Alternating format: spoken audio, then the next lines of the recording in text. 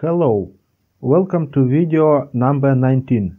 We continue to learn typing without looking at the keyboard. The Solo Typing Tutor application is used for this. We will now complete the simple exercise number 25. Here you need to type 3 lines of the phrase represented on the screen. To begin, put your fingers on the keyboard in starting position. For a full understanding view of my previous videos, take your time and try to keep the pace up.